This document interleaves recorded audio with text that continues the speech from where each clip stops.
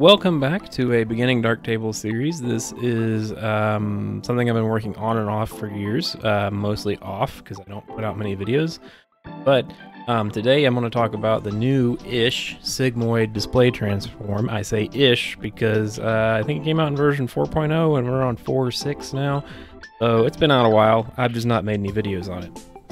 I've seen some confusion about when to use it, what to do with it, so I'm going to kind of go over the ins and outs of it here. The skinny of it is it replaces Filmic RGB in your pipeline, and it does the same job as Filmic RGB in that it takes the linear data from your camera and puts it into a non-linear space for your display. Without it, you don't get that mapping. You don't want it to do everything for your image. You can use it to throw in some contrast and attenuate some colors and adjust where that contrast falls between shadows and highlights, but you want to use other modules to really nail colors and stuff. By default, Filmic RGB is on. In fact, that is the default now in Darktable. And if you go under settings and under processing, you can see that the auto apply pixel workflow defaults is scene referred Filmic. You can change that to scene referred Sigmoid or display referred legacy. Referred legacy. I'm gonna leave it on Filmic for now, just because that's the default. But if you like Sigmoid better and you want it auto applied, you can do that. All right, first things first, we're going to disable Filmic on this image. So we'll just cut it off. Doesn't change the image too much. Still kind of gray and flat. Next things next. Second things? I don't know. I'm not counting. We want to adjust the midtones, which we do with the exposure model. So we open that up and we pull those all the way over, and you can watch your histogram, or you can look at the image, or both, and you kind of get where you want the midtones, which I would count the face and stuff as midtones in this. And so, right about there, pretty okay, I think. Next step, I usually go and do the color calibration step. This is the new white balance, and I can talk about that more later. If you just do a general one, it's not going to work too well in this image because there is a lot of red in this background, and it's going to really skew the results. So what I would do is I would click this and then pick something kind of, let me do it again, kind of like not in that red. There's not a lot of great things to grab in this photo. That looks closer to right. We'll bring the chroma up to kind of flatten it out a little bit better. And there we go. My cat is currently trying to tear down the door, it sounds like. Anyway, that's what that noise is. So, got the colors right, or better. Now, we're going to go find the Sigmoid model. I'm going to type SI8G, and it comes up. And cut it on. In fact, you can hover over it and you can see what it tells you what it does. Applies a view transform to make the image displayable on a screen or in a print. It uses a robust and smooth. Is this image editing or are we selling coffee here? Tone curve with optimal color preservation methods.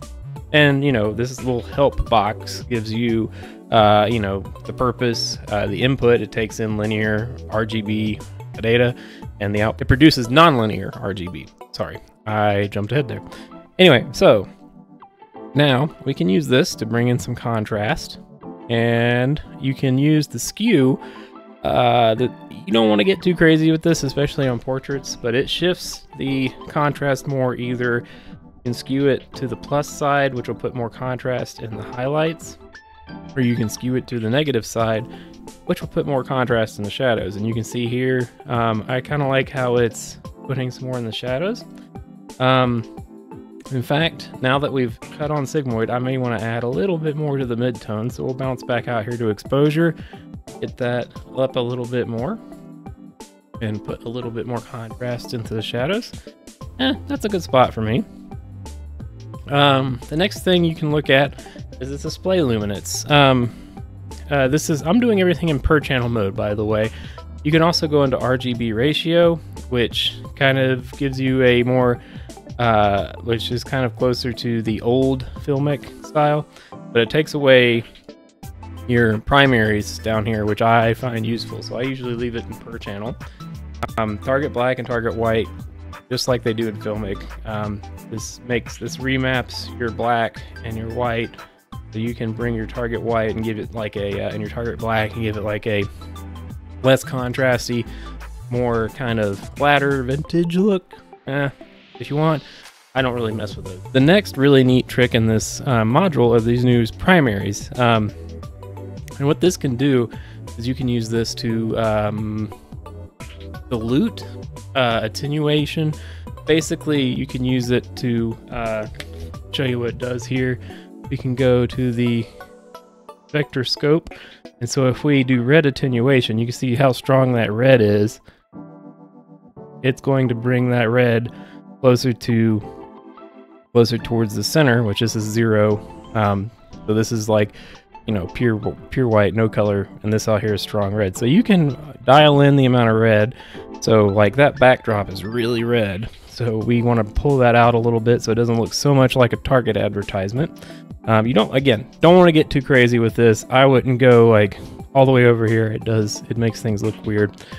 But you can use this to kind of dial it out a little bit and not have to stop off in RGB the color calibration. I was thinking of RGB color balance RGB so much.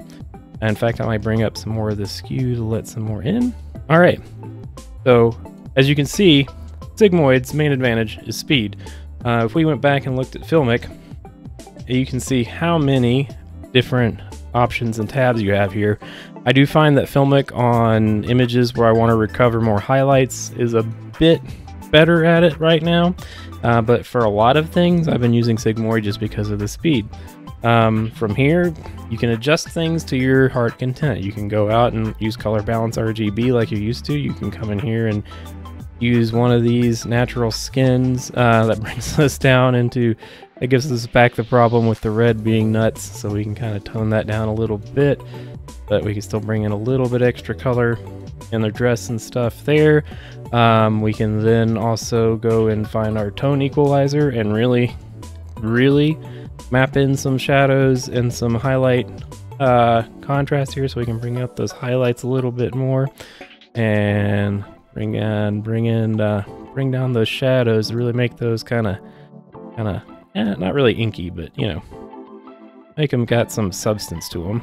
And you know, from here you can do whatever else you want to the image. You can use your 3D LUTs, you can use the RGB Primaries module to split tone. That's what I was trying to think of. You know, you can still apply your usual lens corrections. Type in lens, it'll go out and find the lens fun DB, or you know, I might leave them on this image because I like that vignette on this particular image. But as you can see, Sigmoid basically got us most of the way there. So you know, that's from where we right there's where we went from Sigmoid. This is kind of where we ended up at. We did use the tone equalizer to bring in a little bit more contrast and whatnot. Again, this is just kind of a speed run on how to use it. We can go out and let me grab another image and we'll edit it and we'll show you another one. Okay, found another one. We can do a quick edit on this. And as usual, we want to cut off Filmic RGB. So it's a bit different. It's not in the studio, it's outdoors. Color balance is a little off, so it'll give us more to do.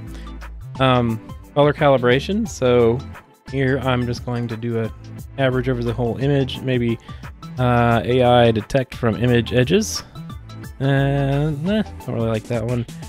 Surfaces. Surfaces. And yeah, there we go. It's daylight. That makes a bit more sense. We can come in later and kind of warm this up if we want to, but for now, let's again start off by setting our midtones, get those up a little bit. Now we will do our display transform, Sigmoid, and as you can see, a little flat looking, so we're going to tone that back, the midtones a little bit. Sometimes I have to come in here and adjust those. All right. And then we can come here and play with that a little bit. Target black and all that I'm gonna leave, but if you wanted to make this is kind of an outdoorsy bohemian kind of looking thing, we can make it look a bit more vintage looking. that. I'm going to leave the primaries alone in this one. Maybe I'll bring a little bit of red attention. Okay. Good, there we are. Now, we're going to find our friend, the tone equalizer. Click on that. All right, and we're going to bring in a little bit more from where we flattened out those blacks a little bit, or kind of hollowed them out. Bring down a little bit of your clipping and your highlights there. I like to cut on the color judging mode here with the white border to help me make decisions. And now back to Sigmoid. Add a little bit more of this. And that's the thing, I bounce back and forth between modules, and that's okay to do. Sometimes you adjust something down the pipeline, and then you're like, I don't like how that's playing, so I'm going to go back and change things. The next thing I'm going to do is try to do some RGB primaries, and this is kind of a another preview here. This is another new module, but I like using this for split toning or color grading. Color grading was the word I was trying to think of earlier. Like I said, brain no work good. I sometimes have a hard time making what is that? It's a headache with pictures. Ideas. There we go. So I'm going to come in here and parametric mask this. So I'm just going to block this off where it only works on the brighter pixels. So right now, these things that are turned yellow as the part of the image it's going to work on. So I'm going to dial that in a little bit. I'm going to cut off the show mask tool. And I'm going to come in here and I'm going to tint that a little bit kind of red, yellow in that area and bring that up. And you can see how it's making the face a little bit warmer.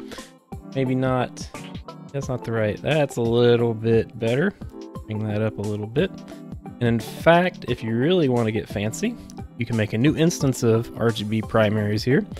You can go back to the parametric mask. We'll cut on the show mask feature here.